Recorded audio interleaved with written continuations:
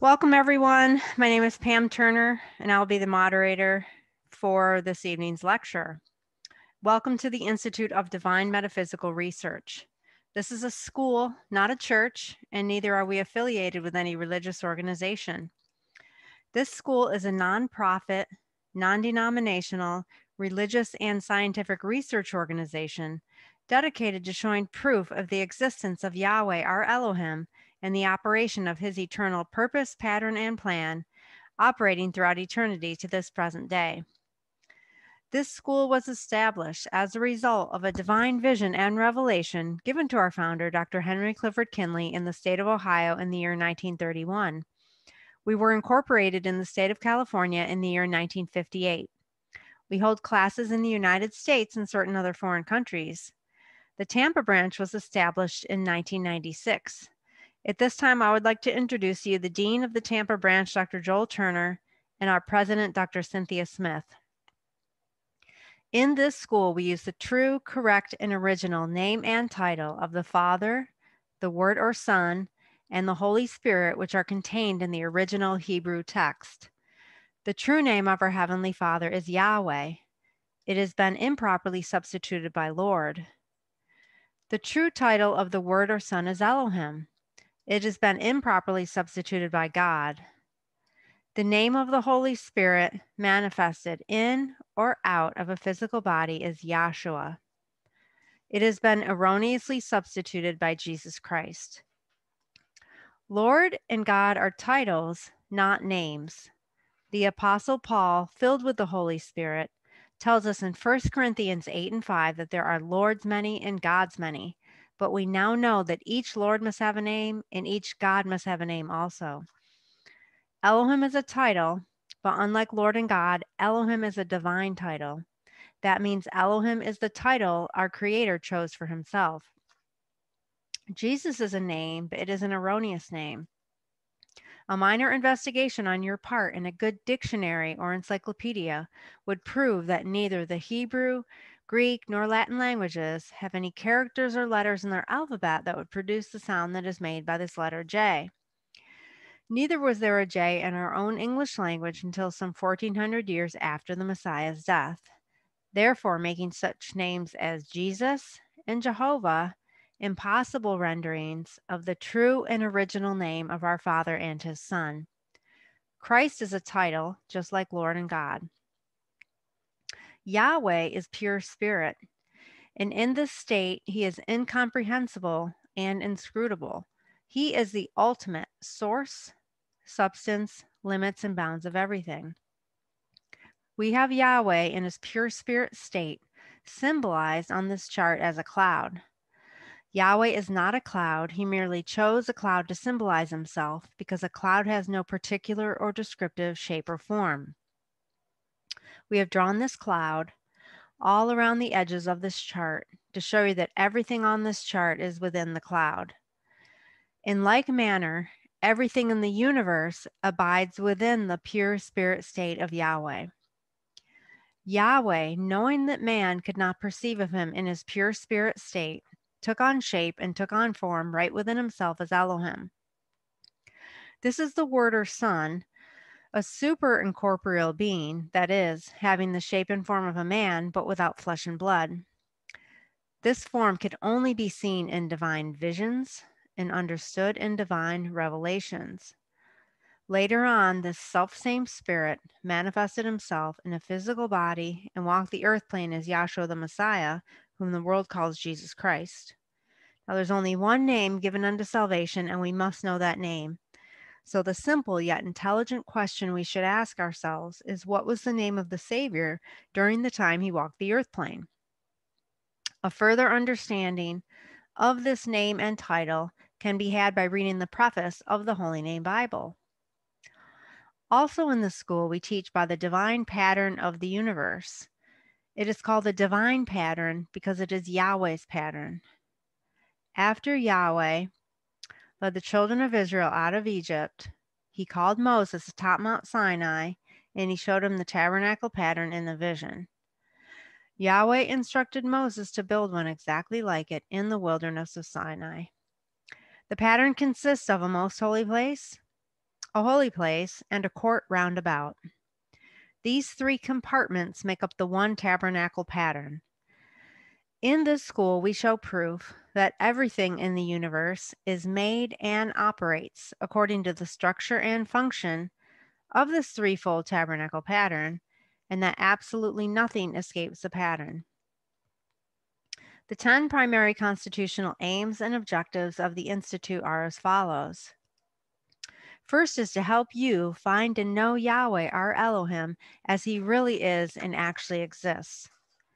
Second is to form a nucleus of universal brotherhood of humanity in Yahshua the Messiah without distinction of race or nationality, creed, sex, caste, or color.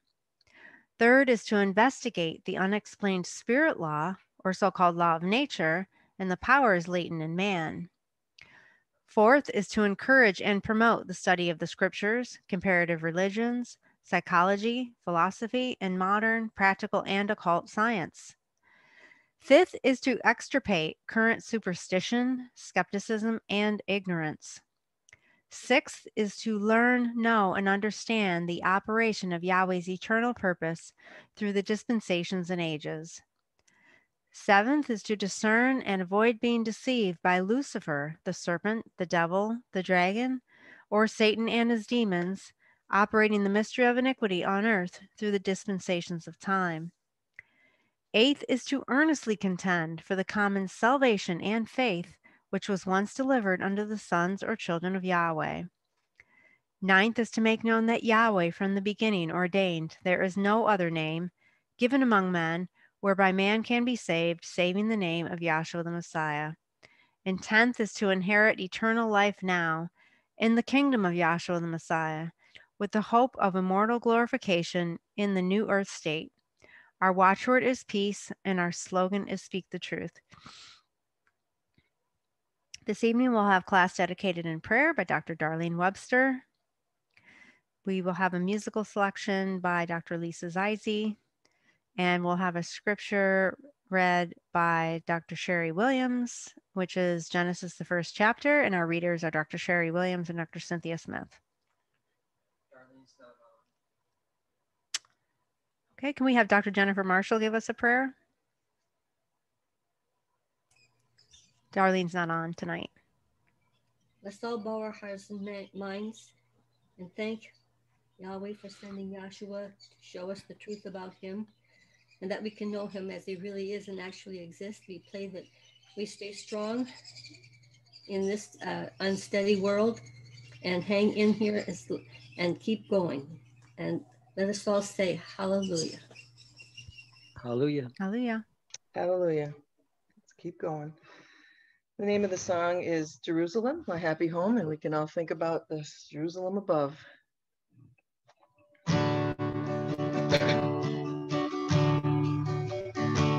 Jerusalem, my happy home, when shall I come to thee? When shall my sorrows have an end? Thy joys, when shall I see? O happy harbor of the Psalms, O sweet and pleasant soul, in thee no sorrows may be found, no grief, no care, no toil. Thy gardens and thy gallant walks continually are green. There grow such sweet and pleasant flowers as nowhere else are seen. Their trees forevermore bear fruit and evermore do spring. There evermore the angels sit and evermore do sing. Oh Yahshua, please grant that I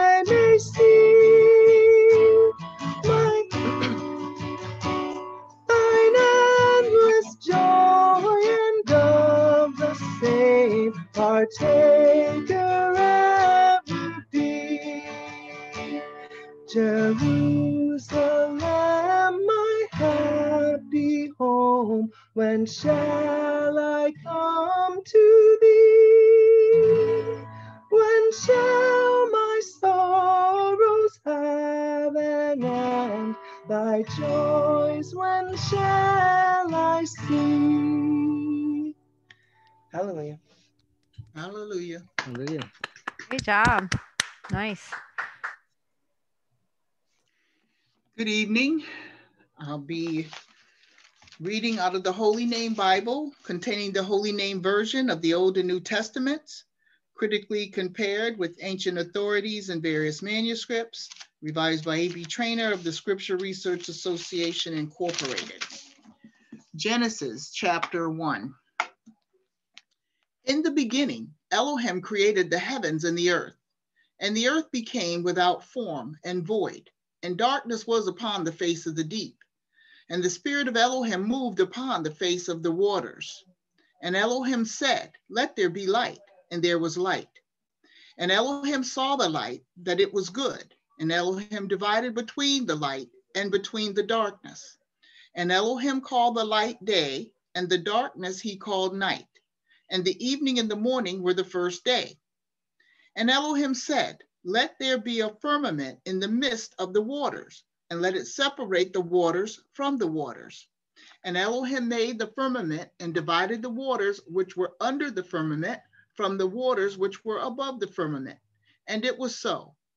And Elohim called the firmament heaven, and the evening and the morning were the second day.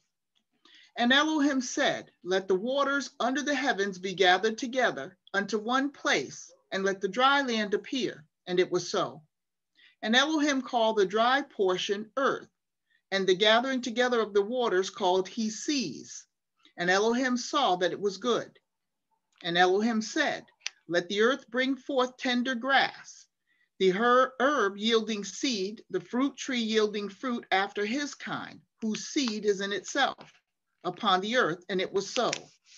And the earth brought forth tender grass, herb yielding seed after his kind, and the tree yielding fruit, whose seed was in itself, after his kind. And Elohim saw that it was good. And the evening and the morning were the third day. And Elohim said, let the lights in the firmament of the heavens separate the day from the night. And they will be for signs and for seasons and for days and years. And let them be for lights in the firmament of the heavens to give light upon the earth. And it was so. And Elohim made to appear two great lights, the greater light to rule the day, and the lesser light to rule the night, and the stars. And Elohim set them in the firmament of the heaven to lighten the earth, and to rule by day and by night, and to separate between light and between darkness. And Elohim saw that it was good. And the evening and the morning were the fourth day.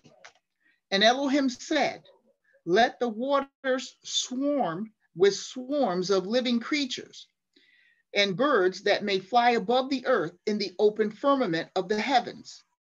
And Elohim created great sea monsters, and every living creature that swarms, with which the waters swarmed, after their kind, and every winged bird after his kind. And Elohim saw that it was good. And Elohim blessed them, saying, be fruitful and increase, and fill the waters and the seas, and let the birds multiply in the earth. And the evening and the morning were the fifth day. And Elohim said, let the earth bring forth the living creature after his kind, cattle and creeping things, and beasts of the earth after their kind. And it was so. And Elohim made the beasts of the earth after their kind, and cattle after their kind, and everything that creepeth upon the ground after their kind. And Elohim saw that it was good. And Elohim said, let us make man in our image, after our likeness, and let them rule over the fish of the sea, and over the birds of the heavens, and over the cattle, and over all the earth, and over every creeping thing that creeps upon the earth. So Elohim created man in his image. In the image of Elohim created he him, male and female created he him. And Elohim blessed him, and Elohim said unto him, be fruitful and multiply and replenish the earth and subdue it, and rule over the fish of the sea and over the birds of the heavens and over every living thing that moves upon the earth. And Elohim said, behold, I have given you every herb bearing seed, which is upon the face of all the earth, and every tree in the which is the fruit of a tree yielding seed. To you it shall be for food, and to every beast of the earth, and to every bird of the heavens, and to every creeping thing upon the earth, wherein there is life, I have given every green herb for food, and it was so. And Elohim saw everything that he had made, and behold, it was very good. And the evening and the morning were the sixth day. Thus the heavens and the earth were completed, and all their host. And on the seventh day, Elohim completed his work which he had made, and he rested on the seventh day from all his work which he had made. And Elohim blessed the seventh day and sanctified it, because that in it he had rested from all his work which Elohim created and made. That was Genesis chapter 1. Hallelujah. Hallelujah. Good evening, everybody. So tonight we have on deck, or on, we have Pam and Lisa. Pam doing Chaosis and Lisa doing the first day. And if they finish early, we have on deck Sarah and Tony doing the second and the third day. So for our first speaker, I'd like to call on Pam Turner. Good evening, everybody. Good evening. I don't think this is gonna, I know my section's not gonna be real long, so we'll see how this goes. But so I'm working with Chaosis, and that is the plate 5 here on the far right. And this series that we've been doing, we are working with the 40 plate chart. And as you can see along the top here, this states the chart on the vision of the divine pattern of the universe, proving the existence of Yahweh and manifesting his purpose by the physical creation through the dispensations and ages. So I was thinking about this because when we read in Genesis, you know, we talk about in this class how that this account, I mean, Moses was the author of Genesis, well, really Yahweh, but, you know, how would Moses know what to write if he wasn't born yet to be there when everything was created? So we know it's just common sense anyway, that he would have to see this in a vision. And it only makes sense that in this 40 plate chart, when you look in these, in the beginning stages here, as we're getting started, it's going through, you know, it's going to get into the days of creation, but this is dealing with the Chaosis is dealing with just before the creation. And so that's what I'm going to talk about. Now, in the textbook, I would just wanted to read something real brief. I'm going to read a couple little short excerpts. I don't even think it's necessary for anybody to actually go. If you have your textbook there, that's great. It's nothing very deep, or it's not going to be long, but I just wanted to read a sentence out of this section. If you happen to have your textbook, it's page 60, or this is going to be on page 57 of volume 1.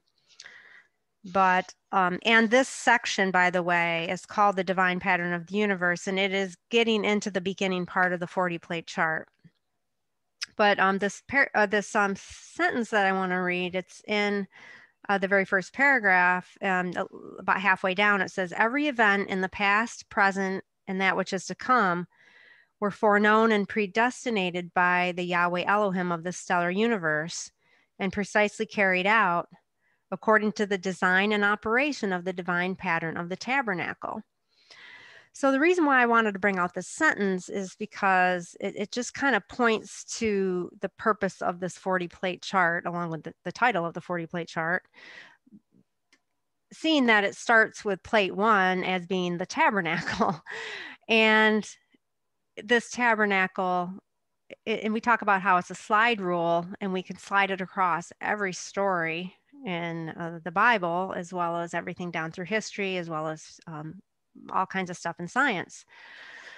And there's various principles that, there's so many principles. I mean, they're probably infinite in this tabernacle, but I'm just going to mention a few. So I wanted to bring this out about this tabernacle and how everything on this chart is being broken down according to this tabernacle. And every plate here that we've gone over so far, it just happens to be in a downward direction. And so what does that even mean? This might seem really weird to somebody that is, even if you were coming across this for the first time, what does that even mean? Why does it say down? The reason that's why that's referenced is because if you know anything about the tabernacle, you find out that there's a movement that occurs in the tabernacle with the high priest. And, you know, I don't know whether you want to say the starting point is up here, which you can argue for sure, because when you look at the principles, I mean, everything begins in pure spirit. And with Yahweh, pure spirit, and the whole creation came down from him. And just like your soul comes down from pure spirit, and then there's going to be a round trip. So that's my whole point in mentioning this, is just that there's a round trip. So there's a downward in some of the things that are being discussed. And with this Chaosis plate, the reason why it's down is because it's talking about, this is prior to the creation coming forth, and everything originates from Yahweh, pure spirit. And so let's look up the word chaos. I couldn't actually find the word chaosis in the dictionary, but I think that that IS ending, it's just designating, it's designating a particular meaning. And I think that's what he had in mind with this word. But if somebody has, I'm going to look it up as well at the same time to follow along in dictionary.com. Chaos. If somebody wants to, if anybody has anything good on it, I could always read it too. I have something that says complete disorder and confusion. Mm-hmm. Okay, that's interesting. I'm going to get back to that word confusion. And there's some more. Now I think, yeah, I'm going to get back to that in just a second. Keep going. If you have anything more, behavior so unpredictable as to appear random, owing to great sensitivity to small changes in conditions. The formless matter supposed to have existed before the creation of the universe. That's cool. Mm-hmm. I have that too. In mine, I have one of the definitions is the infinity of space or formless matter supposed to have preceded the existence of the ordered universe. I like this. So it talks about disorder and then the preceding the ordered universe. And, and the reality is, you know, there really is no disorder in Yahweh. There's just perceived disorder from our standpoint, because we can't understand Yahweh in pure spirit. And Joel made this comment to me this morning. We were kind of just chatting about some stuff. And he said, you know, it's interesting. If you look up chaos theory in physics, there's actually, it's shown that there is no chaos truly. So I found that interesting, that even in physics, that so it shows forth that principle. And so here on this chart, we have now, well, let me mention this first, that you know, the way I'm seeing this is, you know, and we're all students here still, and we're all learning ongoing. And so we're given this, you know, everybody's at different levels. And so we, you know, we volunteer. And so I'm given this the best of my ability, the explanation here. And see what's happening in basically is the descriptive elements in the beginning of the creation are being put into an order. I'm hearing a weird like wind sound. I don't know where that's coming from. But anyways, so it's the describing of this coming of the creation, it's being put into shape and form according to this tabernacle pattern. And here in this most holy place, you have, it shows, it says deep secrets of Yahweh. It has spirit law and holy place.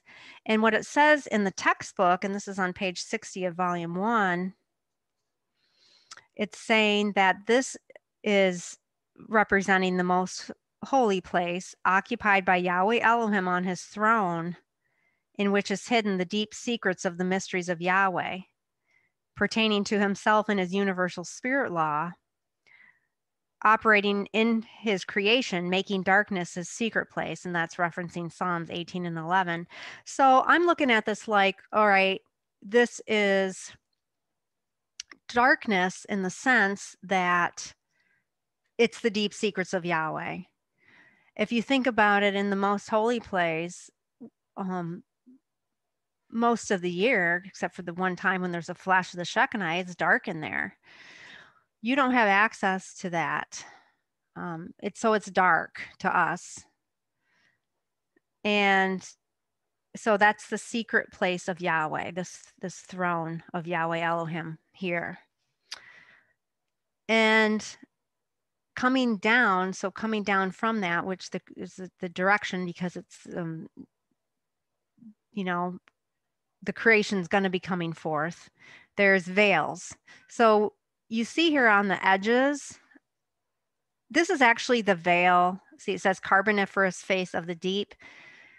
It would be really located here below the holy place. If you can see my arrow, my cursor. I don't know. Can you guys see my cursor or no? Does that probably doesn't show up. Let me get my other arrow. I can see it, but it's very small. Okay. So this separation here, this is what is this veil. And it mentions this in the textbook as well. It says, coming through the second veil, this is called the second veil because down here would be the first veil. Coming through here down, it's expressed by the thick carboniferous blackness that covered the face of the deep and reveals the wind or spirit of Elohim moving upon the face of the waters. So this is just the blackness because there's no light yet. And so this is being manifested as just a separation. And then in this next plate, this is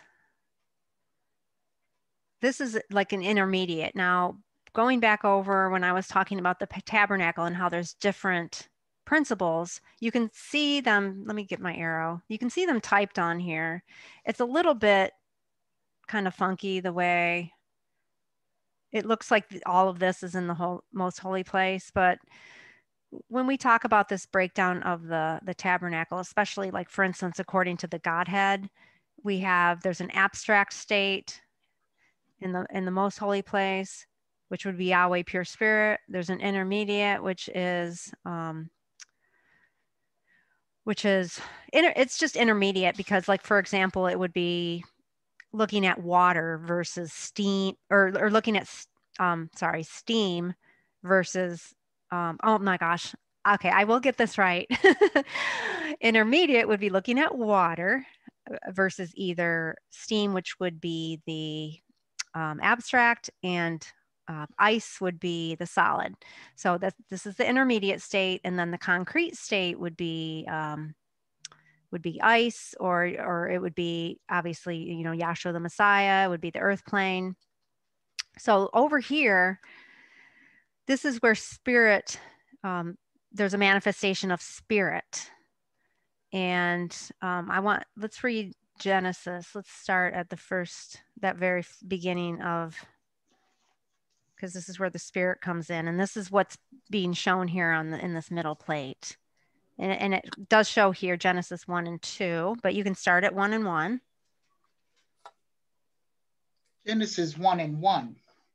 In the beginning, Elohim created the heavens and the earth.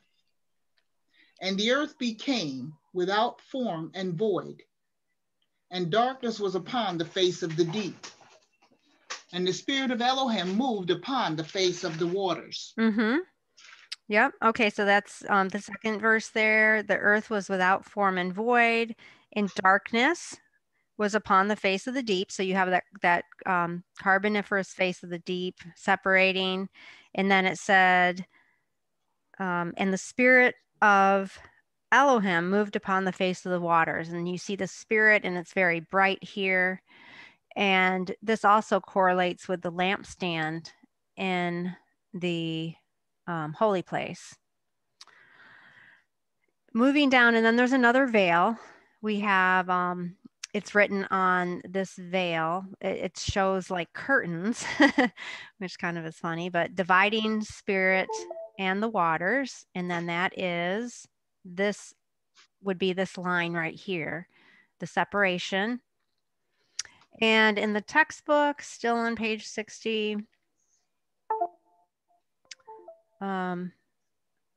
it mentions coming through the first veil into the outer court is the ethereal darkness surrounding the face of the waters that covered the chaotic earth, wherein Satan and his hosts were cast in the beginning of the physical creation. Okay, so this is right before the beginning of the physical creation.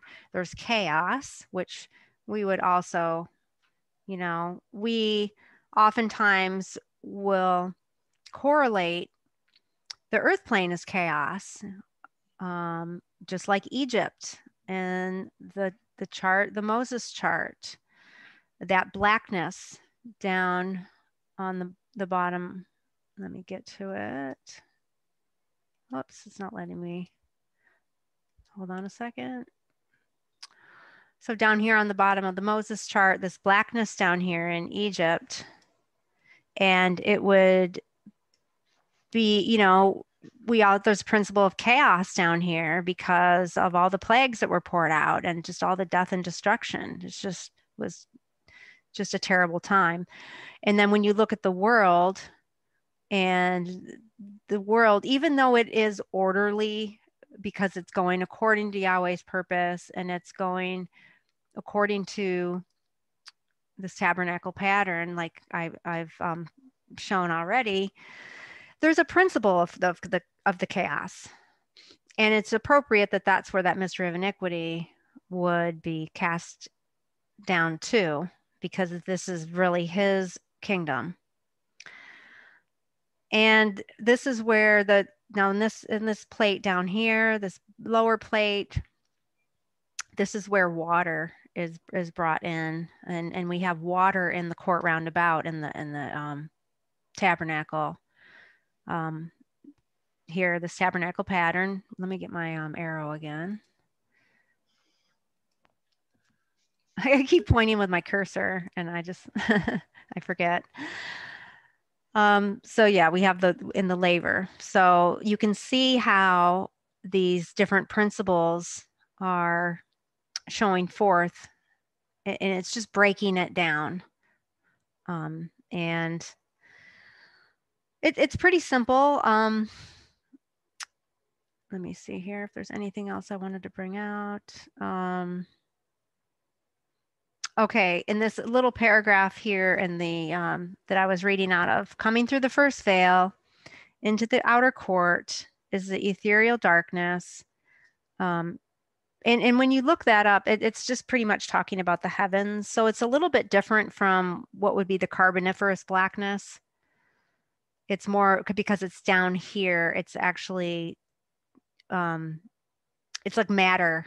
I believe it's more of a like, see, it says inorganic earth altar. So there's some matter, but it just isn't formed yet. It's not, it's starting to become formed because you have a separation between the ethereal darkness which would be the heavens, and then the water, and which is what that face of the deep, which is the waters.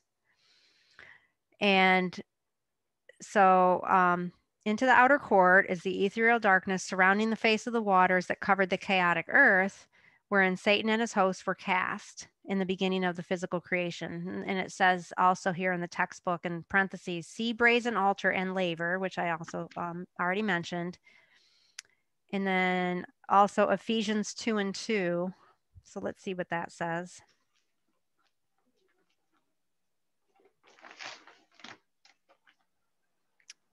Ephesians 2:2. Oh, this is cool.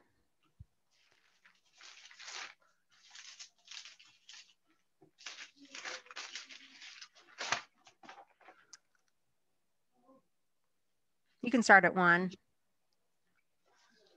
Ephesians 2:1. And you hath he quickened, who were dead in trespasses and sins, wherein in time past ye walked according to the course of this world, according to the prince of the power of the air. Okay. Oh, keep going, sorry. The spirit that now worketh in the children of disobedience. Okay, so this is that spirit that was cast down, and being that dead in trespasses and sins, that is that state, that is that, even once the earth is formed, it still lines up with that state of chaos in the earth plane. But this is just showing forth that that mystery of iniquity, that prince of the power of the air. And Ephesians 6:12. 6:12. For we wrestle not against flesh and blood, but against principalities, against powers, against the rulers of the darkness of this world, against spiritual wickedness in high places. So it's picking up that darkness, equating that darkness to the earth plane. So that is it, guys. That's all I have. Look forward to hearing the next plate gotten into. Pam? Yes. Before you leave, didn't you say that you wanted to get back to the definition that Carol gave you on chaos? Oh, yeah. So what I meant by that, and I mentioned it briefly, and I don't know if everybody caught it, but when she brought out the word disorder, I was that's when I talked about the fact that it's an appearance of disorder. Okay. Because there really is no disorder. And then I brought out the thing about the chaos theory in physics. So even though there's an appearance of it, and we can't see into Yahweh pure spirit, but they're really, it's not really chaos and darkness. And that's why I like how in this definition it also says the infinity of space or formless matter supposed to have preceded the existence of the ordered universe. So it makes it sound like there's no order until the universe comes in. But we know that there is order to Yahweh. It's just that you don't have access to it. He had to bring everything in to be visible for us to understand him. So what would the chaos actually be, would be my question. What would the chaos be? Yes, actually. What is it actually? Yeah. To me, it is the darkness.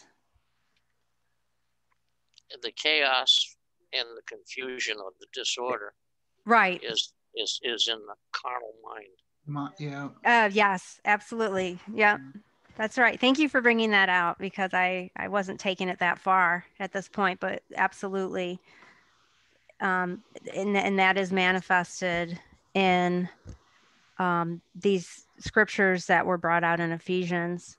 and also showing forth, you know, just the state of existence in Egypt, which is really where the world is if you're not in the kingdom. Mm-hmm. Nice job. Thanks. Thanks for the comments. And I'd like to make one too about that, you know, and just thinking about how that we didn't know anything about our creator. And that was total darkness, total, you know, and it just goes back to Exodus with the plague, the 9th plague, that he poured out, that darkness, so much so that you couldn't see the hand in front of your face, you know? Yes, good point. Oh, And, yeah. I forgot about that. Thank you. That's a really good one. And then most of us probably, or many of us have probably experienced it literally so in a blackout, you know, having lived in throughout, you know, a blackout of physically in a form, you know, in our city or town or whatever, you know, and stomping your toe in the darkness and, you know, and just being, now we're more aware of how the words, how it could actually feel, how, you know, now that we have a little light, we can feel how that darkness felt. I don't know if that's making sense. You know, when you look back and see where we were and where we are, you know, you can kind of feel that you were in darkness, not just see or understand, but actually feel that, and that you don't want that ever again, that feeling of being unaware of something, or, you know, I mean, even physically in our daily lives, we don't really want to be unaware of something, you know? That makes sense. Words. Pam? Yeah. There's another strange meaning under chaos, and I don't understand it. I don't know if anybody else does, but it says the first created being, from which came the primeval deities Gaia, G-A-I-A, Tartarus, Erebus, and NYX. Nynx, I don't know how you say that. Does anybody know what any of that means? No, it must be. That's in Greek mythology.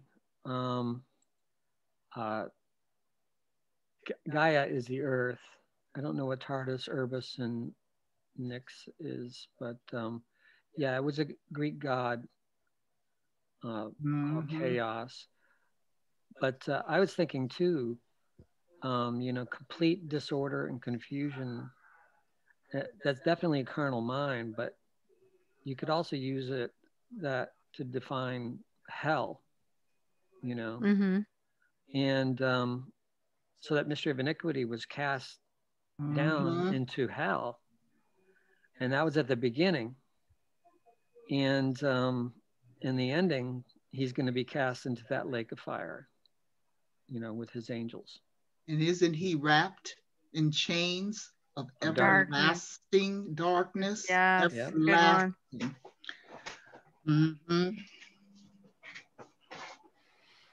That's a good one.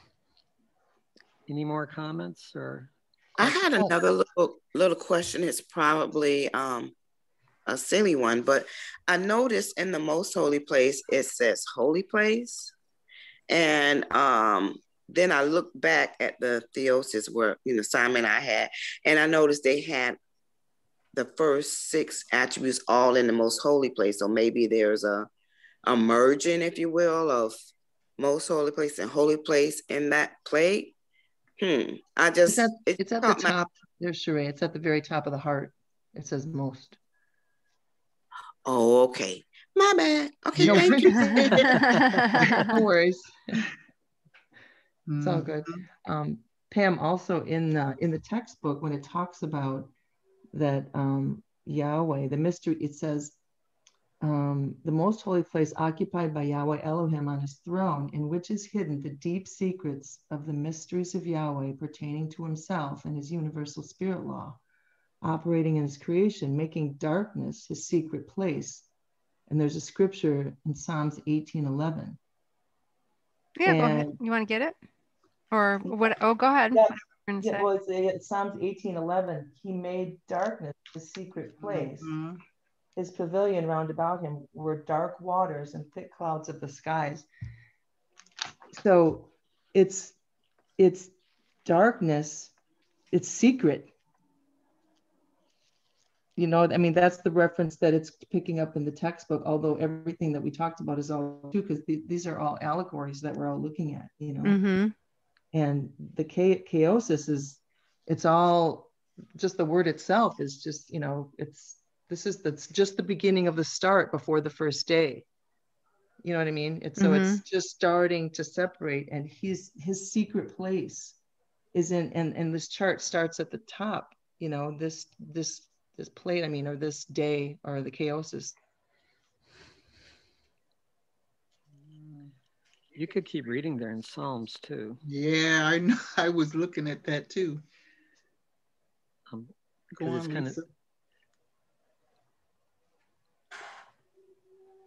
Lisa?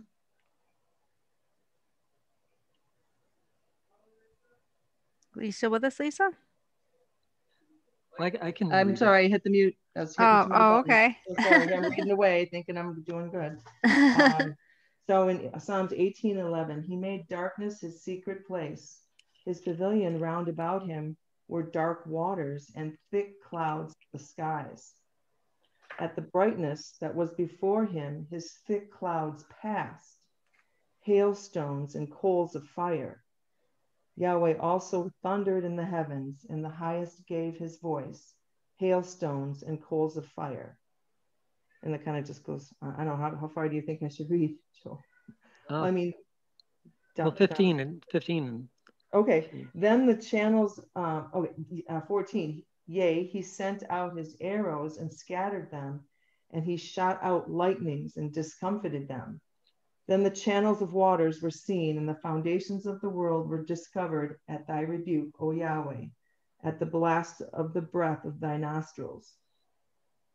So this here in Psalms is just, you know, the witness and the prophets for the chaosis that's described back in Genesis. Mm-hmm. Mm-hmm. It sounds like a tornado. Right? And the weather is power. I mean, you think of air is, you know, we can't see it. That wind, when it picks up, it is powerful, and it can destroy things depending on its, you know, you can't even see it. It's so powerful. It's incredibly powerful. And it gets dark and black out before all this happens too. And so this is when he's coming down, and it's his secret. It's just when he's starting to separate, which before this, if you would have said the word cosmogony or chaosis, I would have just like, you know, I would have stared back at you like, I have no idea. I can't even talk about it, you know, and here we are looking at it. And it's explained here slowly how he's coming from, how he's creating the universe, aside from the spiritual, which is really more important, is the spiritual aspect of what this is showing us, because the darkness that we are experiencing, not knowing Yahweh, is way more important than any, you know, the physical creation, but it's still profound when you're reading this. Mm-hmm. So to continue, I guess, does anyone have anything else to say? Because then I'll just go to the first day. I was just looking at Exodus also, when they came to the mountain and they talked about it thundering and lightning and darkness, and that was right, and that was him. And Moses was in there. And that's why they feared that he would not return. Right. That's the secret. That's just, you know, so when I read that, you know, when I saw that, because I was trying to, you know, prepare for the first day, and it says that mysteries and operating making darkness his secret place. So there's so many representations, I guess, of all the physical things that are out here. So just continuing that. So this is the first day is just, so, and remember, we've gone over this in class many times, but there's no sun until the fourth day. So we're talking about the first day, which is separating the light from the darkness. And there's no sun. So we're talking about a different light. And so when you're just looking at it, so on that, on plate 5, so Pam was working in 4. And when they talk about it in the textbook, it's coming down in plate 4, the chaosis, coming down from the top. You know, the spirit eternity, and that's coming down, and that's at the bottom of, you see in the bottom part of plate 4, that's where the earth is starting to form. So then in this plate 5, which is the first day, that's when, and it says inorganic earth, which is no life. Inorganic means no life. And so this is the separating between the light and the darkness. And he just says that when you begin, you start in the outer court, that's the beginning of the inorganic earth, and it is surrounded by water, which relates to the, so always always go back to the pattern, because that's your key. That's how you center yourself again when you get off and, you know, you're like, what is that about? You got to go back to what is in the pattern.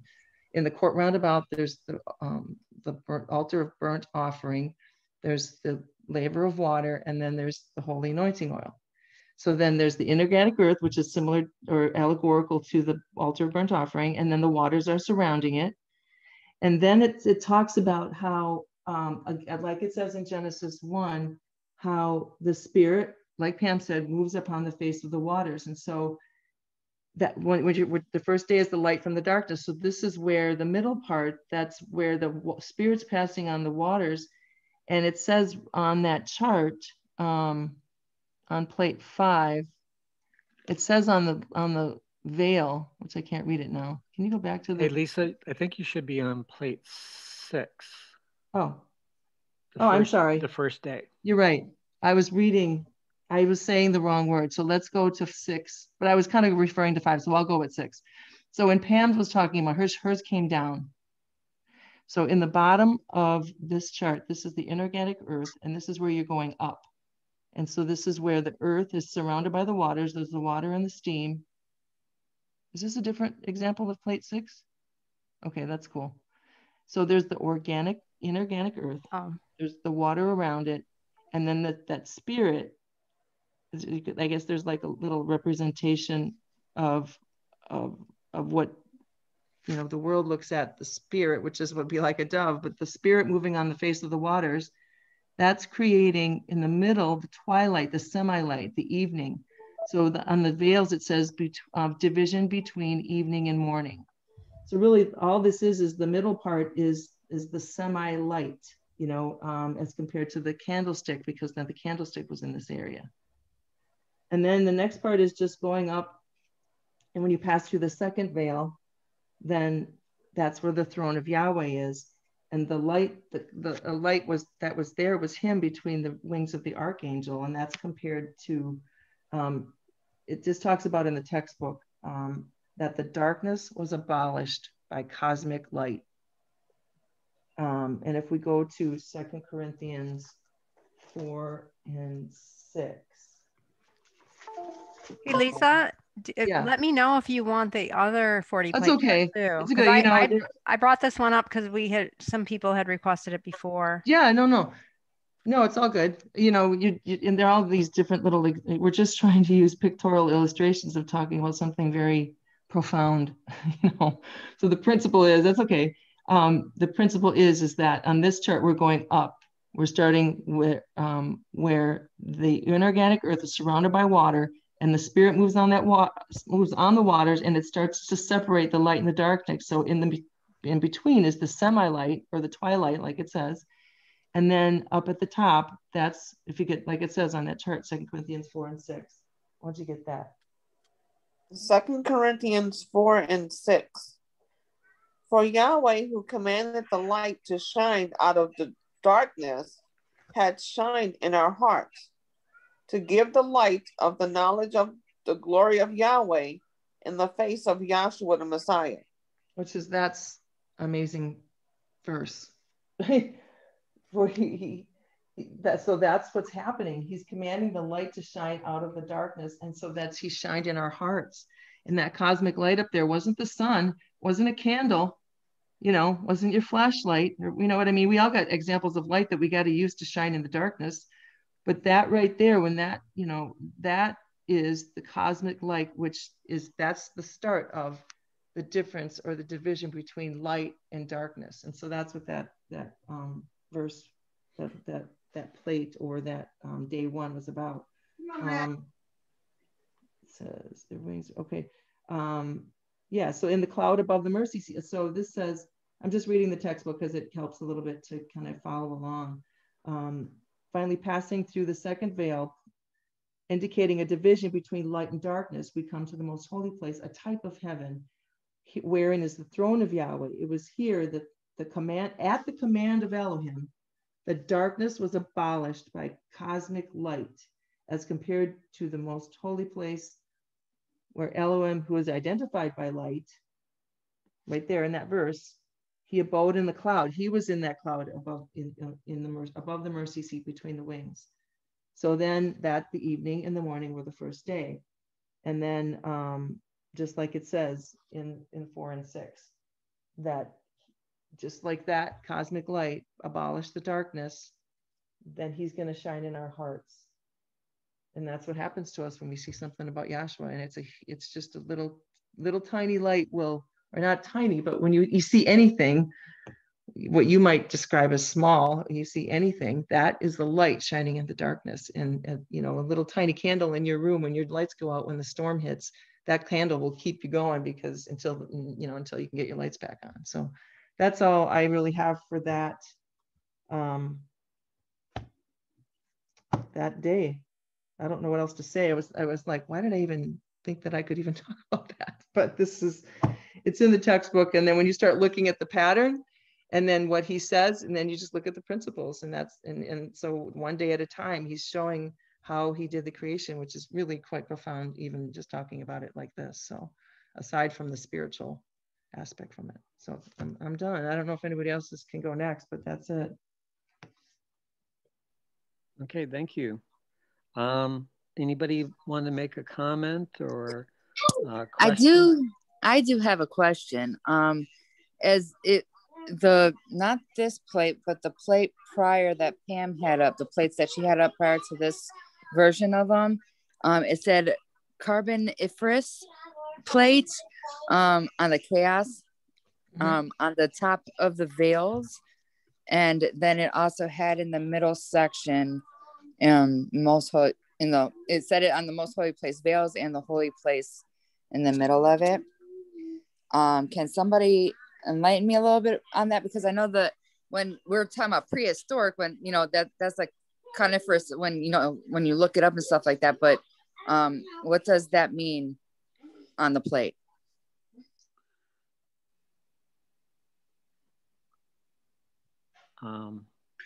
Anybody have an answer? Well, if you look up carboniferous, it's a particular, let's see, it says the carboniferous, the 5th period of the Paleozoic era, or the system of rocks deposited during it. So Pam, I'm getting our feedback. Oh, sorry. Okay. So it's basically back, according to mankind's theories, concepts, and opinions, it's back, way back in time, okay, where the first living things supposedly came about. But, it's in Yahweh's purpose, all this that's going on, okay, back on all these charts, is occurring in the day of eternity, okay? And so carboniferous just means it's smoke-like, okay? Now that's one thing that the planet Earth has. A couple things about the planet Earth that makes it suitable for life as opposed to other planets is that it has a lot of carbon. and all life is made of carbon. Okay, so so when a volcano erupts, it spews um, uh, uh, vast amounts of carbon. Matter of fact, there was a period of time not too long ago in the 1400s that a volcano in Polynesia, and I can't remember the name of it right now, but it erupted and it caused the Earth to basically, especially the northern latitudes, to remain in a winter-like state for many years because so much carbon was spewed into the atmosphere. So when Yahweh was, he's this all occurred, you see, instantaneously, and that he's just breaking this thing down piece by piece. So, if you look at it this way, then see back in time, or not in time, but back, okay, if you can, when Yahweh slowed it down for Moses, okay, there would be a formation of the earth where there was lots of lava, and that the atmosphere would be filled with a carbon gases. It would be dark, okay, and this is how the scientists explain it too, during the development of the earth. So carboniferous just means it's full of carbon, okay, and carbon gives a black smoke and produces darkness. All right, when you see somebody with an old car, all right, another example, and they're spewing out tons of black smoke out of the back, that's because it's burning oil and releasing carbon gas. Okay, so it's a black, dark cloud, if I can put it that way. And definitely, if the Earth was covered with that kind of atmosphere, it would be in a state of ethereal darkness, a state of chaosis. Like Sherry was talking about, when the lights go out, you see, the whole world was in darkness because of that carboniferous gas. Okay, so so as far as you know, it being, I can see the principle of it being a veil, because Yahweh's not in that darkness. Okay, he's light itself. So the earth was veiled with that.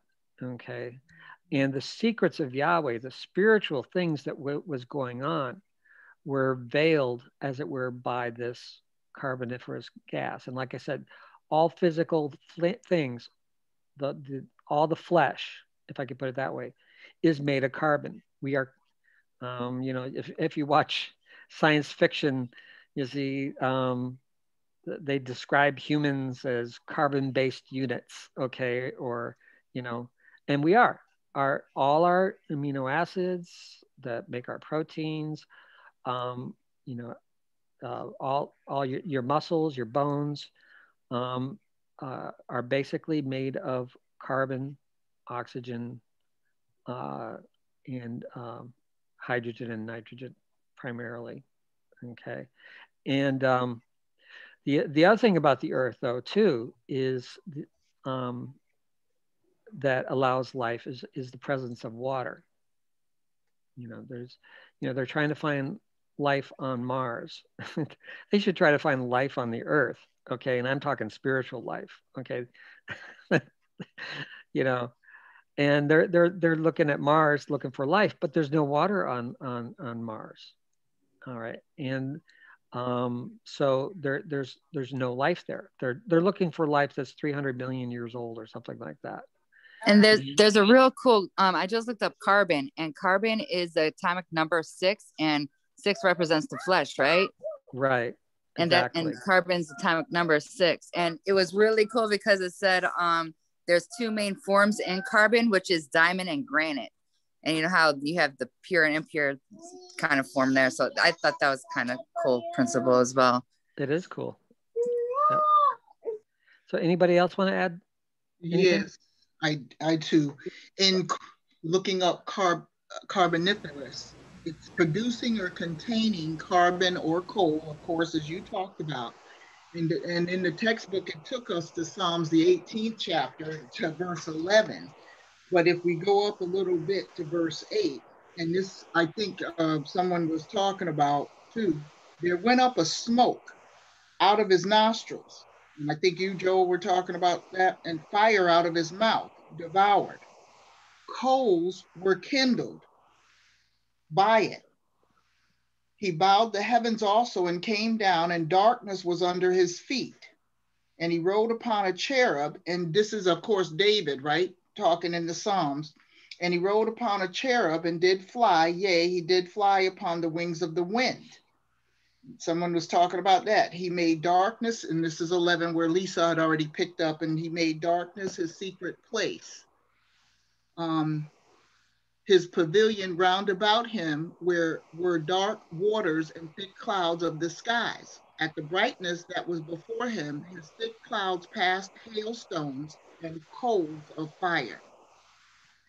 Yahweh also thundered in the heavens, and the highest gave his voice, hailstones and coals of fire. So again, referencing that, and that was Psalms 18 was picked up in that section that Pam had, plate 5. That's really cool because it's like he's seeing this vision. Mm-hmm. And there's just aspects of the vision coming out in these verses. That is really, really cool. Mm-hmm. I have a kind of comment or question also. When it talks about Yahweh making darkness his secret hiding place, but then also saying that the light shineth in the darkness. So I'm trying to correlate, like, how can I put it? How is Yahweh like making darkness his secret hiding place? Like the mysteries of Yahweh is in the darkness, but also the light shineth in the darkness. So I guess I'm not really understanding how, like, what is he saying? Like the light, we know Yahshua is the light, but like when he's hiding in darkness, but it's his secret hiding place, and also there is light, which is also him, and it shineth in darkness. Like, how can you explain that better? There's an example of that back down in Egypt. Mm-hmm. Mm-hmm. With the cloud. Who saw the cloud being a cloud of light by night? The Egyptians? Israel. No, the children of Israel. Oh, okay. So it was a cosmic light or a vision of light. Yahweh said, I form the light and I create darkness. Mm-hmm. You go back to plate 5, and it says in the court roundabout, ethereal darkness. That's not physical darkness. That's a celestial darkness. Mm-hmm. That's a heavenly darkness. That's something that Yahweh creates, that Moses had to have a vision to see it. I guess there's a point where it says, well, that's Yahweh's secret hiding place. So that's the, like, I guess it's so profound that you wouldn't think that like the creator has a secret hiding place. You know, you see what I'm saying? Like, what is he saying about the darkness? Well, Tara, you also have to take into consideration the light and darkness that we look at as light and darkness wasn't created yet, because he's talking about it's a spiritual thing. You know, it's like we look at light and darkness. Okay, we can't see anything. That's dark. Oh, there's light. Okay, we see something. When you're talking spiritual, it's a whole different realm. It's eternal. It's something that we can't quite grasp because we haven't really experienced it. But it's like, you know how, a light bulb went off in our head. You know, it's an awakening. That's how I'm like perceiving it. Is more like because right now the light and darkness he's dividing is the light of who know, like Yahweh and, you know, the demons, like who, you know, it's that spiritual division, because the next one is going to be the, where, you know, on the fourth day where there's the light in the day and dark for the night, to rule over the night, the sun and the moon. But right now it's more of it, we got to get off the physical sometimes, but we can't, because we're stuck in these physicals. But it's kind of a different concept, because it's more of it's spiritual, you know. It's really a form of a spiritual division at this point, of what that stingent darkness is and him being that light. It's like an understanding, like how Bob pointed out, is that carnal mind, you know. It's like we're stuck in the darkness until we get that awakening with Yahshua within us, of, you know, who Yahweh really is. So I'm just now. Okay, so that I'm helps. trying to, because maybe I'm complicating it. So when he says his darkness is his secret hiding place, is he saying that basically that mystery of iniquity, or that ignorance, is that mainly is what he's saying? Pam? I was going to say, if I could, we know how we read in, I think it's John, the first chapter, where he says he lighteth every man that cometh into the world, something like that. I know I'm not quoting it verbatim, but you know how that he's spirit of life, and he gives every human being the physical life that they have. But and we preach it all the time that, you know, Yahweh is that voice been speaking to you all your life, but you didn't know it. He's in them, but they don't know he's there. So you understand what I mean? So that's like the light, you know, shining in darkness, and the darkness don't comprehend it. And plus, you know, he's there, but they don't know he's there, and they're walking around in darkness because they have no understanding. You know what I mean? They don't have the Holy Spirit in them. They don't know where Yahweh is, you know. So I would say that would be, they're walking around in stingent darkness, spiritual darkness rather. But Yahweh is there giving them physical life. So you see, darkness is his secret hiding place. Okay. He's in there, but they don't know he's there until he points. He's not darkness. He is no. He's just he's keeping people in darkness, like, you know, like you weren't aware of him before, you know. And if you look at it, we were in darkness. None of us were aware of him prior to coming into these classes, these schools, and being taught and learning of him. But he was always there. But we, like Sheree is saying, we didn't know that. Okay. Okay. In the textbook too, Tara, it also says the throne of Yahweh in the most holy place, in which is hidden the deep secrets of the mysteries. Right. So, so that's all a deep secret and a mystery until he shows it to us. Reveals it. Right. And yeah, because I was when you read that it was darkness in the most holy place until that flash of the Shekinah, but Yahweh was always there. But until that flash shone, then you really can't see him, but that's where he dwells. So I'm not trying to correlate like he's darkness. Is just when he said that's his secret hiding place. I guess I didn't think of it like he's there, but until the light goes off, you don't really understand it. That's right. Okay. And even when you're reading something, like you read the scriptures, the law, the prophets, the fulfillment, or the transcript or the textbook, and then all of a sudden, what do? You say, I see, right?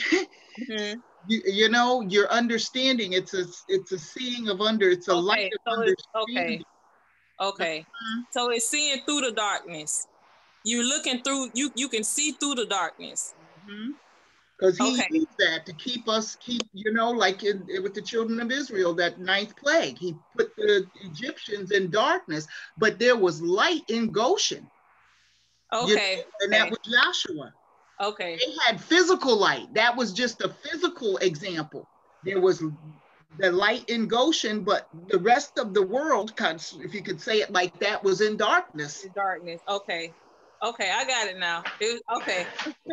And another, and also when Yahshua, when he walked the face of the earth, he was the only light on that whole earth. He was the only light. Everybody else was in darkness. He is the light, isn't that what he said? Until the day of Pentecost, he was the only light walking around the whole earth. Yeah. And that was a secret to them. They didn't know he was the light of the world. They didn't know he gave every one of them the breath of life. And he was walking around with them. So it was a secret. And he was walking around in dark. Everybody's around him. Everybody around him was in darkness. Everybody but him. Okay. I get it now. So the darkness is like the mystery. When he says that's his secret hiding place, that's like the mystery that people can't see or can't understand. Right. Okay. We experience that every day with the carnal mind, you know, that they don't see it. You can talk and talk and talk, you know, and I told somebody about antibiotics, and then she's going to throw that back at me I understand that Yahweh just didn't show her that, you know, so she's going to come back and say, oh, natural stuff, but yet she's always sick. So what are you doing? I mean, you know, and I didn't say that. So what are you doing though? You know, you're talking about, oh, natural stuff is better, but you know, you got all this stuff going on. And I mean, that's just a physical example. That's not, you know, but. Yeah. Okay, I get it. Hey, Pam. Real quick. Yes, Bob. Could you show the Moses chart real quick for a second? Yeah.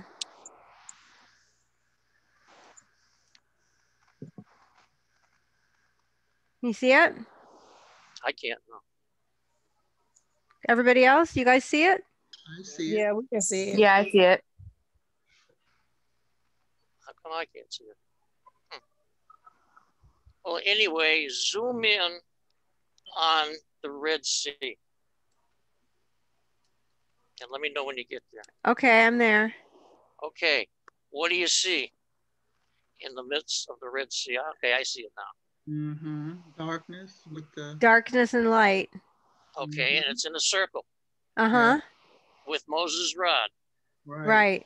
It's the same cloud that's light unto Israel and darkness unto the Egyptians. Same cloud. Wow. I guess, okay, now it makes sense because it's your mind. It's your understanding that what you see when you look at the same thing, but two people can be looking at the same thing, but not see something. Okay. How many people have you brought to class that have sat there and go, oh, they teach this down my church? Right. Okay. But don't see it and just walk away, and they have no enlightenment. Right. No light. Thank you, Pam.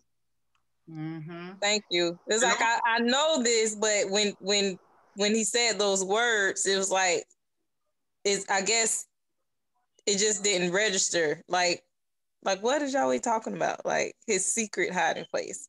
And like then, it just didn't click. With that mystery of iniquity, didn't he blind the minds of those? So if you're blinded, what are you in? You're in darkness. Darkness. But look at Lawrence. He's blinded, physically so, but not spiritually so. He has a lot of light. Okay. So Yahweh gives us these. He has a lot of understanding than the world. You know, so we have an example right in class. And when Yahshua was with Moses and they got to the Red Sea, he told them to be still and see the salvation of Yahweh. And Yahshua was right there. He was the light of the whole world right there, but they didn't see it. They didn't see it. They were looking at Moses. Right. And I did a search on darkness in the concordance, and I came up with 142 different places where he talks about darkness, and primarily in well, it's all over. But, you know, it talks about, like, in Joshua, he says that They cried unto Yahweh. He put darkness between you. And, you know, so he uses darkness to hide, I don't know if this is the right way, to hide himself from those that he doesn't enlighten, I guess, if I can say it that way. Because what did he say? He's not saving everyone, right? So those that are not enlightening are going to be in darkness, and they're going to be in darkness forever. Yeah. Okay, that sounds good. One more thing I wanted to throw out is you know, a witness that we are down at the end of the age is, what is the problem with the atmosphere right now? Mm-hmm. There's too much carbon, and from all the pollution, and it's causing the global warming, and could cause the physical demise of the earth. So if the end's declared from the beginning, you know, that's what's going on right now. Yeah. Hey, Joe. Yeah. I wanted to ask like two things. Like one of the things was when Dr. Kennedy said, I'm Yahweh, but the difference is between me and you. I'm conscious of it and you're not. That was one of the things. And when you were talking about the volcanoes, and I saw this on the History Channel, where they sprue out the lava, then maybe over a course of years, a plant life comes up again on that mountain. So you see in the principle of death, burial, resurrection. Mm-hmm. Yeah, that's good. Mm-hmm. Did anybody else have any comments? Okay, then Sarah, you're up.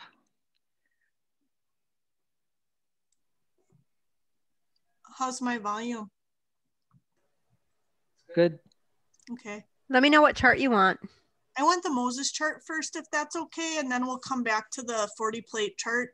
Okay. If that's okay. Thanks. I got a delay too, so like it doesn't appear for me right away and then it suddenly appears. So I wonder if my internet is slow or something like Bob's. But anyway, I'm going to describe it even though I can't see it. I'm assuming you guys can see it. But on the Moses chart, where at the top where Moses is lying down and there's the cloud, and then it says he's having a panoramic vision of Elohim. And if you look at that, these are also the days of creation on this chart. And something handy about it is you have Elohim right there and it says Yahweh, and then it says like across the top of the head, and then Elohim across the chest, and then Yahshua. And then right next to that is the tabernacle. And then it shows the most holy place would be like Yahweh, the holy place would be like Elohim, and then the roundabout would be like Yahshua. And then all of these are broken up like that. And I know you guys realize that, but this helps me to kind of understand that even though it's going to take us a really long time to go through this 40 plate chart, and even though it took Yahweh, this sounds funny, it took Yahweh 7 days to break this down for Moses, it did not take Yahweh these days of creation to create this. He created it in the day, and I know you guys mentioned that just a little while ago, but that it would take just such, I mean, our brains to wrap around it. Just look at how much time it takes to look at every single detail and looking at how does it correlate to the creator? How does it correlate to the tabernacle? How can we see it in the law and the prophets or the creation? And to just break these things down so carefully takes a really long time. But for Yahweh, it was all planned out. And then in an instant, he was able to just bring it and create it. It's like in the day. But anyway, I guess I'm working with the second day of creation, which is the division of the waters. So if we could get back to that, the 40 plate chart, thanks. So just as we had seen kind of on that Moses chart, you can see the very top here would be representative of either the most holy place or Yahweh, and the middle one would be like the holy place or Elohim, and then the bottom one would be like the court roundabout or Yahshua. This actually correlates really well to the Godhead and my understanding of the unity of the Spirit, which is kind of how I looked at it. But before I even took the time to look things up in the textbook or anything, the thing that struck me is how Yahweh in the beginning spends all this time dividing and dividing and dividing. Like in the previous one, he divided the light from the darkness. And in this one, he's dividing the waters above from the waters beneath. And it's just all this division and division and division throughout the whole book too, right? He divides the children of Israel from the Egyptians and the rest of the world. He divides the sheep from the goats. It's just a constant division. He divides a woman from the man. But in the end, he's going to gather it back together in himself, you know? So it's kind of an interesting spending all this time dividing, and then we move back into the gathering. You know, I think you can get that in Ephesians, the first chapter, but I'm not sure. But anyway, that was a sidebar. Taking a look here where it says second day, threefold waters. A couple misconceptions I had in my youth at class is I thought the firmament meant the land, like it was firm or something like this, but actually it's not. It doesn't mean that at all. You can either look it up in a dictionary or you can look it up in the textbook, and the textbook has a glossary at the end of it. And that's where I looked it up. And the firmament means the sky, the clouds, the stars, the sun, the moon. It's another word for like the heavens, if that makes sense. And if you read it, it's clear that that's what it is if you read the textbook, and it's even clear in the scripture. So as we look at this one, could we read just that one part of the scripture that explains how Yahweh did the division of the waters in Genesis 1:6-8, which is listed on the chart? Genesis 1:6. And Elohim said, let there be a firmament in the midst of the waters, and let it divide the waters from the waters. And Elohim made the firmament and divided the waters which were under the firmament from the waters which were above the firmament. And it was so. And Elohim called the firmament heaven, and the evening and the morning were the second day. So this helped us understand that he called the firmament heaven. So it's not that, because I had thought, okay, so there's ground and below the ground is water and above, but he calls the firmament heaven. And so if you look at the way that it describes this, it says the waters beneath the firmament, it lists this here as liquid. And it also shows like kind of water down in the earth maybe. And here on the chart, it even lists like maybe steam or groundwater or something like that. And then in the middle, it talks about the middle or the intermediate would be like mist. It does say here semi-liquid. Well, Lisa was talking about semi-light, and I saw that on my chart or my plate, it said semi-liquid. It was pretty easy to correlate that to an intermediate state between the two, which is what Elohim is. He's like an intermediate. And then finally above it talks about, the waters above would be vapor. So before we jump into the textbook, which talks about this, do you see your chart? Can you get your chart where the veil's getting pulled back, and there's there's the name of Yahweh, Elohim, and Yahshua, and then it says Lord God and Jesus on it? Yeah, thank you. This chart is really helpful when it comes to understanding the unity of the Spirit as well. And you'll notice right on it, just like it talked about the waters, and just like it, you look here at the very bottom, it says Yahshua, but it also says physical concrete. And then going up to Elohim, it says visionary or intermediate. And then up higher says pure spirit, abstract, that's Yahweh. Or another way to describe it is on the, I guess in the middle of the chart, but to the right of that, Yahweh would be indiscernible. You cannot discern this. Elohim would be a super incorporeal form, a form without like a solid body, but still able to be seen like as a vision. And then beneath that, Yahshua says manifest in the flesh, physical form of Elohim. So this is kind of, it fits the second day really well. because the waters beneath the firmament would be like Yahshua. This is like that he talks about if Yahshua is the Holy Spirit. See, we always in class would teach Yahshua would be like ice. You know, like if you looked at water, you'd have water vapor, and then you'd have ice, and ice would be solid, and that would be Yahshua. But you can also correlate Yahshua, in this case, to the waters beneath the firmament, just based on the way that the chart is written. And if you think about it like, now in this age, we need Yahshua in us for life. We need Yahshua in us for life. We're not really talking about Elohim as an external visionary shape. That's not what's really inside you. That's a title. And I understand that this is all the same spirit. There's a unity here, but that we say that Yahshua, the Holy Spirit, is what you need inside you. And Yahweh is just completely inaccessible to you without going through Yahshua. But anyway, the waters beneath the firmament, those are those liquid waters, and that's what you need to drink to live. You're not going to live by taking in the vapor. You're not going to live by taking in the mist.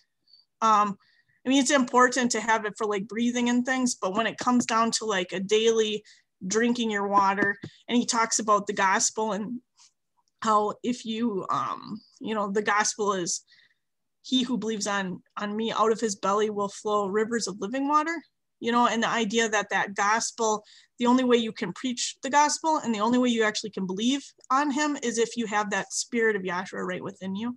So anyway, it's kind of nice too, because on the left of this chart in the thin cloud, it says round trip coming from pure spirit, which would be like that abstract state or that vapor state, through super incorporeal form, which would be like that mist-like state, down and rain droplets and things, and down into like the physical lakes, and then back up again. And that represents the water, the hydrological cycle that is set up, and that's how we get our water on this earth to keep us, plants, animals alive. And it also is like a filtration system as well to keep our water coming back clean and using it over and over again.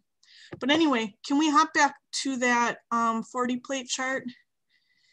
And then in the textbook, I got this one out of there. It's talking about plate number 7. And I guess we're just reading our own textbook. Is that okay? Is that what we're doing? I don't mind unless, I don't know, is that okay? If I just read it. It talks about this is the division, as we had said, between the waters above the firmament and the waters beneath on the second day of creation. And it says in the textbook, as seen by Moses in a vision, because it's not that this was like literally like it took Yahweh an entire day to make the light divided from darkness, and then it took a whole nother day, but it's just that this was in his vision. It took this long for him to see and have it revealed to him. But anyway, him meaning Moses. And then it says, as compared to the threefold pattern of the tabernacle. So once again, it just confirms, and I know that the chart is drawn this way as well, that we can see that this is a threefold image with that goes according to the tabernacle. It says in the outer court, and it says plate 7E, which would be the bottom one, because there's those letters on the left, A, B, C, D, and E. But anyway, 7E, the waters beneath the firmament cover the inorganic earth, as compared to the outer court.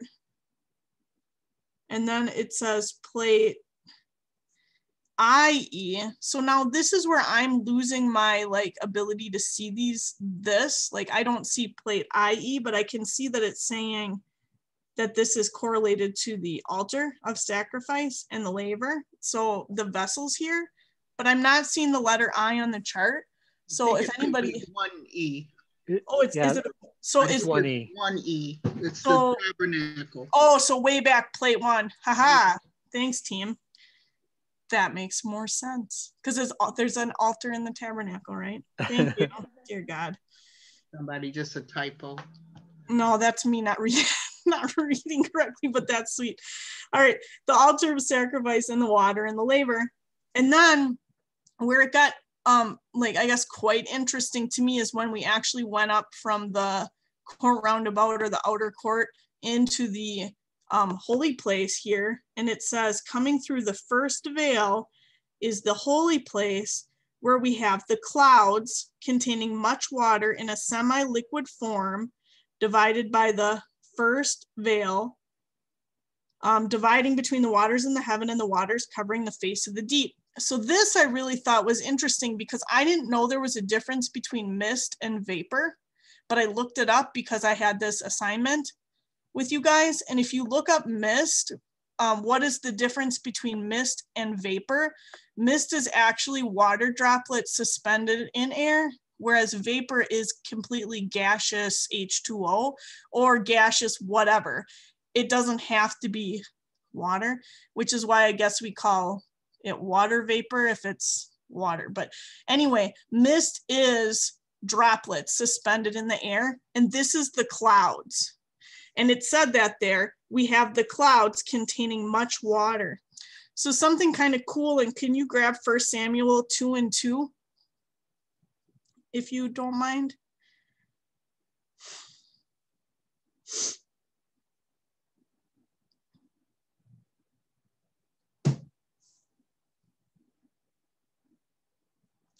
I'm not hearing anybody. 1 Samuel 2:2. Thank you. There is none holy as Yahweh, for there is none besides thee. Neither is there any rock like our Elohim. Yeah, so this is a scripture that we sometimes get when we're trying to explain how Yahweh is a unity. You can find scriptures that talk about how Yahweh is a rock, Elohim is a rock, Yahshua is a rock. We can see that fundamentally there are similarities here. And it's interesting because if you look up the word cloud, the etymology for cloud is rock. So that doesn't make a ton of sense, right? Here we have rock as the original meaning, but it was because back when the clouds would be floating in the sky and those big fluffy, I don't know, cumulus clouds, it looked like they were big hills or mountains. And so when they originally made the word for that, it means rock. And this is Elohim, right? Also, if you look up the average weight of a cloud, because the kids were doing a riddle contest, and the question was something about, you know, I weigh more than a whale, but I can fly over a mountain. And, you know, they were just really trying to figure it out. And it's a cloud is the answer, because clouds are really heavy. Like I looked up the average weight for an average cumulus cloud. It's like 1,000,000 pounds. So it's very large, much larger than I would ever imagine could float. So here we have the middle would be the intermediate, or like Elohim. And it's explaining this is where we have the clouds containing much water in a semi-liquid form. And there is substance there. You know, there is a shape and form to clouds. And you can't stand on them, of course, right? We know that. We understand that's cartoons where creatures would go and they would fly up in the clouds and they could stand on them. But there is still weight and substance to them. When I was young in class, there was a controversy about Yahweh Elohim took on shape and form at some point, right? And the idea that he took on shape and form, and we can see that those clouds have substance, they have a form, but it's not the type of form that has a solid body to it, but there's still substance there. So anyway, that he has shape and form, and it took on that shape and form. So then finally it says, finally passing through the second veil, also called the firmament or heaven, we enter the most holy place, a type of the third heaven, where we have moisture in a gaseous substance and invisible to the naked eye. And then on there it says vapor. And it makes sense that this vapor, this gas, is invisible to the naked eye because Yahweh is indiscernible, inscrutable. He is abstract, and we cannot we cannot discern him with our senses. Unlike the fact that you can see clouds and mist and fog, which would be like that visionary shape and form of Elohim, you know, or like the more, even more solid idea of like water that is, you know, floated in rivers or groundwater or whatever in the bottom. It says, this is operated by the law of the spirit. And then I was wondering why you've got that part with the spirit law on the top of all of these top plates here. And it correlates it in the textbook to say, this is like electric energy causing lightning to flash. And this is where we get lightning up here, causing lightning to flash as comparable to, and I've heard it pronounced the Shekinah, and I've heard it pronounced the Shekinah, but it's that vision of that light in the most holy place on the Day of Atonement that we just talked about tonight too, that lightning way up here is showing forth that idea of that electrical energy. And I was thinking to myself, why is that mentioned here in the water chart? But when it comes down to it, I looked up how does lightning work? And it says ice crystals, water droplets bump together and they make static electricity. And so you can't have the lightning without the water. The water is vital to be able to create that electrical energy up here. And so that kind of fits with that, the water, the second day, the threefold waters. So anyway, did I really do much more than that? No, I was really hardcore into the Godhead.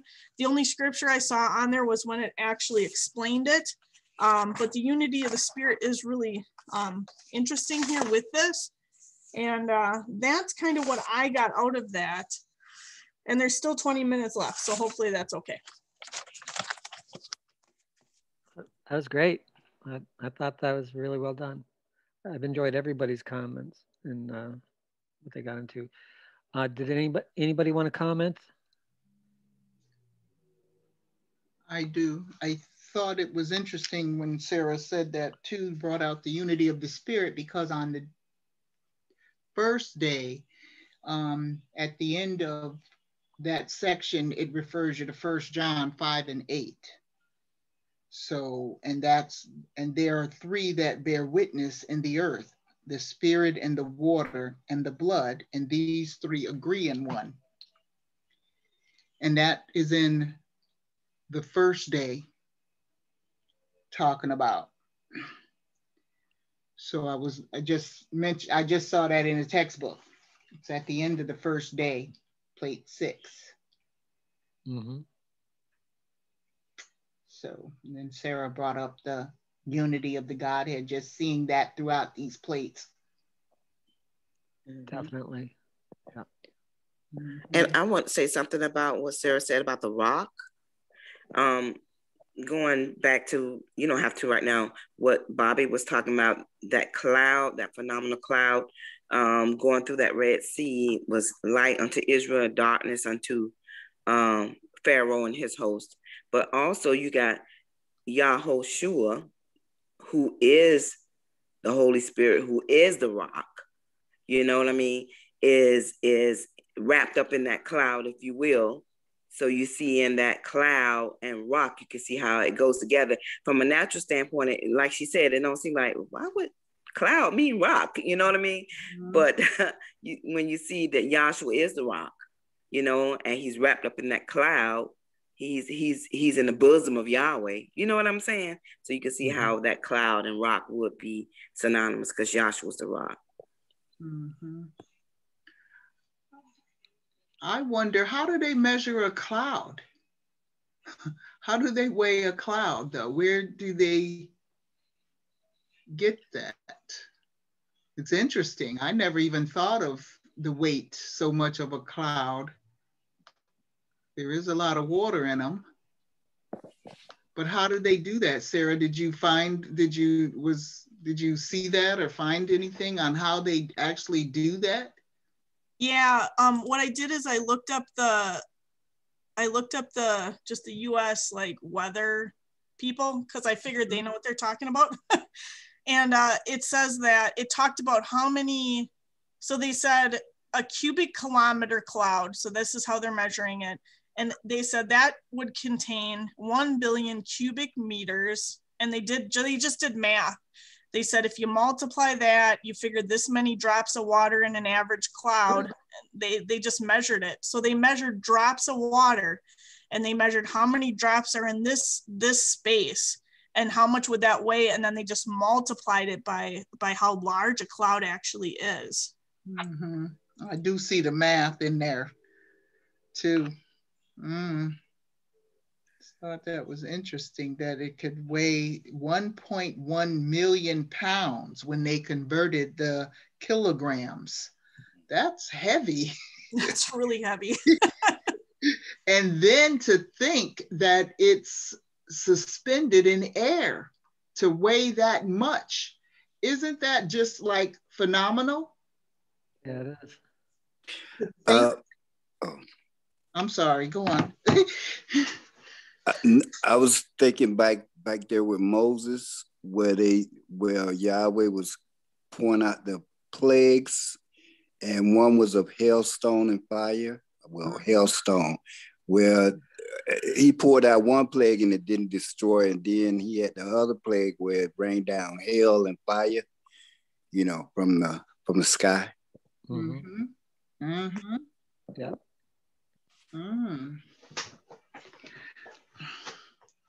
It's really interesting, though, that just blows my mind, the weight of something like that, Uh-huh. and just floating around. Oh, 1.1 million pounds floating around, only Yahweh. You would have to take into consideration how large a cloud are they talking about. It would have to be a huge cloud mass, I would think, for that kind of weight. Pick up a bucket of water, you'll find out how heavy water can be. Yeah, it is heavy. Yeah, that's true. Interesting. Just like a balloon filled with water. Mm-hmm. Okay, well, we have 13 minutes left. Tony, do you wanna start on yours, or unless somebody else wants to comment further? So why don't you go ahead, Tony, just get started, and then you can finish the next class. Okay. Hold on a sec. It's I'll probably be better off waiting next class if that's possible. If that's okay. Yeah, that's fine. I didn't mean to put you on the spot. No, that's okay. It's okay. It's just something came up. I appreciate the opportunity. I have a quick question. Somebody mentioned something about hail and fire. Which plate was that talked about on? He was just talking about back there with the children of Israel in Egypt. There was one of the plagues. Right. Oh, I thought he was comparing it to something on one of the plates. I think lightning and stuff that Sarah was talking about. Wasn't that it, Gary? Is that Gary? Mm-hmm. No, I was just curious because the seventh plague is the hail and fire, and this is plate 7. So I thought he was like, wait a minute. It is. Okay. That's what he was referring to. Yeah. Gotcha. Okay. Yeah. And back in with the plagues. Yeah. Yeah. There was another question, Gary, you had, and I'm sorry that I might have missed it. Understanding what your question was earlier when you had asked. No, I was just making a comment about what Joel had said about the volcanoes when they erupt. I had seen on the History Channel where that after a certain amount of time, they the death, burial, resurrection. Once it explodes, then plant life will grow after so many years, start to come up on the mountain from, you know, after the what does that matter? Yeah, after the eruption, it would still be life in the death. You know, you just like the death, burial, resurrection. Yes. Yeah. Yeah. Yeah. That's a great point. And you know, it depends on the type of volcano, but the ash from certain volcanoes is actually very, very nutritious and for plant life, you know. But so yeah, that's a great principle, death, burial, resurrection. And really the comment you made too about Dr. Kinley saying that he knows who he is, and you know, he's conscious of it, and that he's conscious of it. And really that's why we come to class, is our eyes are being opened, and we're beginning to see. And you know, like I think it was Sherry that mentioned, you know, you try to tell somebody about this, and you know what, the look on people's face that I've gotten over the years, it's like, that's darkness.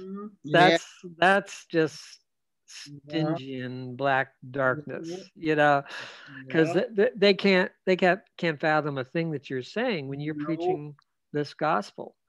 And it's such a witness to us. And you know, you come into class for a while, and you know, if you ever start to take it for granted, just try to tell somebody about it sometime. You know, people can't even see through the names, you know. I mean, they might acknowledge even that they're the names, but they won't use them. You know. It's you know, and you look at all the things, and you know, I don't usually talk to people about the consummation, but all the things that are going on in the news right now, you know, with the shootings, and you know, this COVID. I mean, basically the whole world was shut down by something you cannot see with your eyes. You know, you can't see a virus. The only way you can't even see a virus through a microscope. They're that small. You have to get an electron microscope to be able to see it. You see, I work with viruses in my job, and you know, we don't usually look at them in electron microscopes, but we look at what they do, you know, when they infect cells and stuff like that. So, you know, it's like Yahweh shut down the whole world with something you can't even see with your natural eyes. You know, and that's you know, that's some power. You know, and you know, the other thing too, you know, like I mentioned, that carbon, you can't see the carbon in the air, you know, and yet the planet is dying because of it. I don't know if you guys know this, but last year there were more named storms than there has ever been in history, and they've been keeping track for 170 years.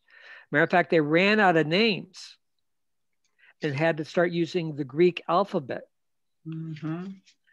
And went halfway through the Greek alphabet even. And this is all caused by this carbon in the atmosphere that you can't even see with your natural eyes, you know. And you know, so and if you look at the way our politics are, okay, that this country is so divided, it can't even function, you know, and that the you know, the Republicans just refuse to go along with the Democrats, even when it's something they want, like that stimulus. You know, they wanted people to get the stimulus, okay, because they could say, "Hey, I got you the stimulus," and then they get people that you know, even the Republicans wanted that money. Who doesn't want free money, right? Mm-hmm. They can send me stimulus every month. I'm fine with that. I won't get offended, you know, but they can't even agree on that, even though, you know, everybody wants it and it's good for the economy. So there's so many divisions, and you know the divisions that are going on are symbolic of the divisions that are going on in class too. And you know, you know, I don't know if you've had the experience of talking to somebody that is, you know, that believes the LA doctrine, if I can put it that way, and they're offended when we call it the LA doctrine, by the way, that they don't want us to call it that. Well, we can't call it Dr. Kinley's doctrine because he didn't teach that. And we can't call it Yahshua the Messiah's doctrine because he didn't teach that. You see? So the only thing we can call it is the LA doctrine, you know?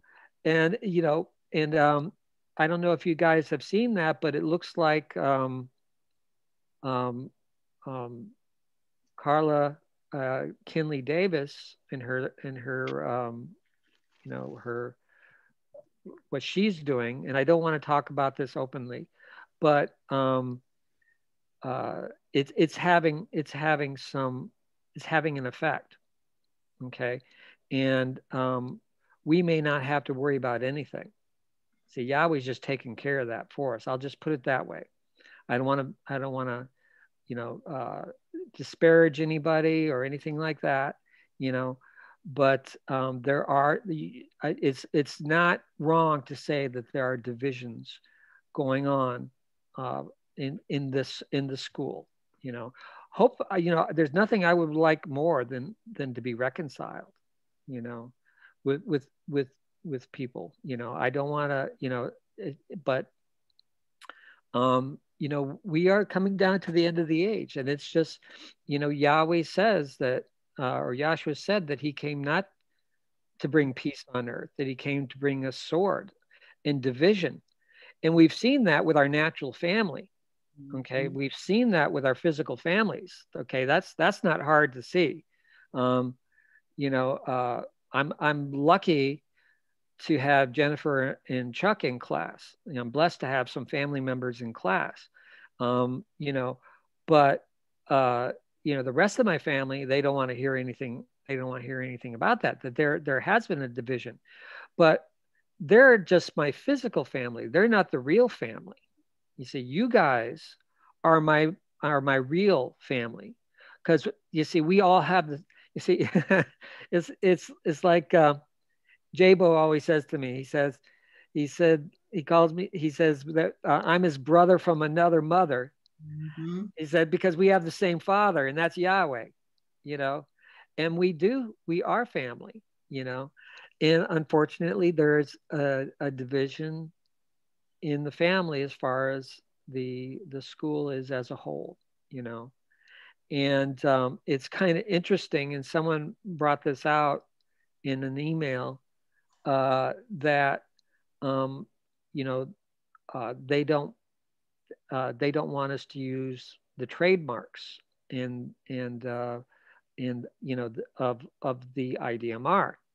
And then what you have out here going on in the physical creation is Trump has now told his followers that they can't use his name and his trademarks. Okay, so you have that going on from a natural standpoint. Wow. Because all the Republicans want to claim Trump as their daddy, and he won't let them use his trademarks, his name. So it's kind of interesting that that's going on from a natural standpoint. But you know, you can see where, you know, a lot of the things that we're discussing at the beginning are manifesting now down at the end of the age. Okay, and the other thing about this too that is so beautiful, and what Sarah and really everybody touched on, is that all these things is just the Godhead on every single day. Yahweh, Elohim, and Yahshua manifested all, you know, in every day of creation, you know, and in the pattern. That's, you know, the principles that we're seeing. So anyways, we're out of time. So the moderator could excuse us. Oh, before we stop,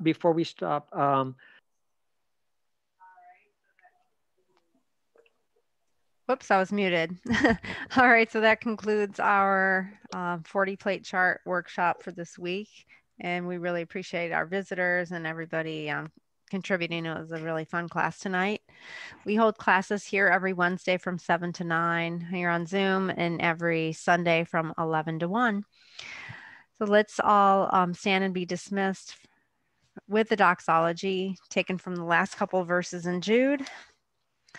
Now unto him that is able to keep you from falling and to present you faultless before the presence of his glory with exceeding joy. To the only wise Elohim, our Savior, through Yahshua the Messiah, our Sovereign, belong glory and majesty, dominion and power, both before all time, now and ever. Let us all say hallelujah. Hallelujah. Hallelujah.